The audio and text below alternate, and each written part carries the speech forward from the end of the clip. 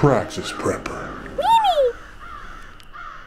Hey everybody, this is Praxis, and in this video I'm going to be talking about a new series that I'm starting right now, today, that's related to the COVID-19 situation, people with stay-at-home orders and quarantine orders and not going to the grocery store, and maybe you ran out and you bought tons of flour and rice and salt and all these kind of things. It's related to all that kind of stuff, but you're not going to hear anything about the series unless you are subscribed and you click the notifications button, because this series isn't going to be released through the normal channel. It's going to go through my posts on this channel, and no one hears about those unless you have both subscriptions clicked for my channel and notifications clicked.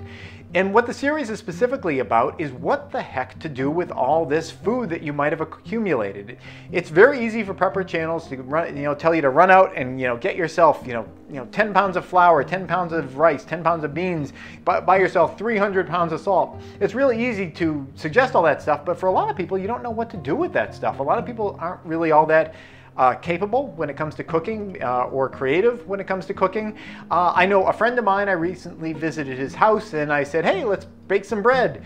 And he didn't have any flour except for one little canister that was some kind of weird textured flour that was for thickening up soups.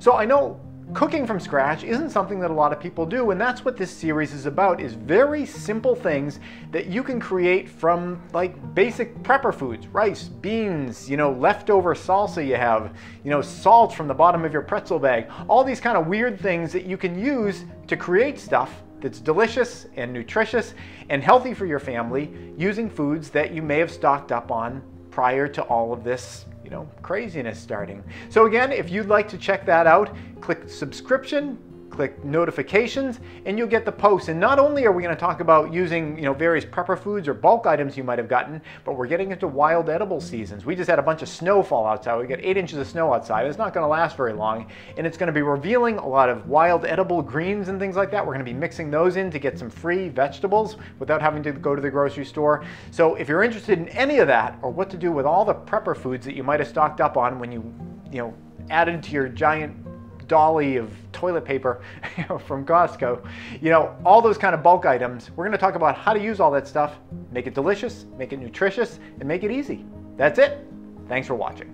This episode has been brought to you in part by Prescott Caliber Club and Jeske Defense Strategies. Prescott Caliber Club is a federally licensed firearm manufacturer and retail store specializing in firearms, survival gear, and producing great online content. If you want to thank them for supporting this channel, go check them out at PrescottCalClub.com.